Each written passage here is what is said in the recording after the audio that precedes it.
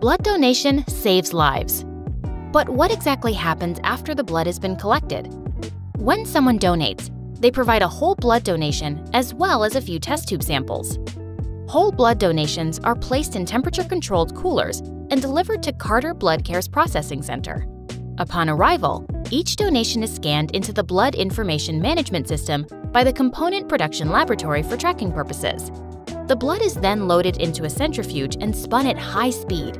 This separates it into 3 different components: red cells, plasma, and platelets.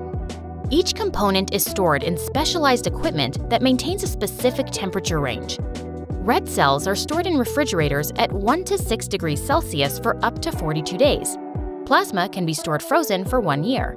Platelets are stored at room temperature for 7 days while being continuously shaken. Meanwhile, the test samples are analyzed to determine the donor's blood type and see if there are any infectious agents in the donation.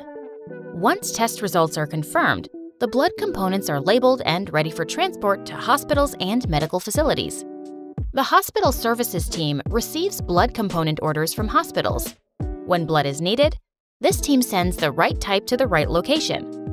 Blood and blood components are then stored at hospitals to ensure that they are available when patients need transfusions.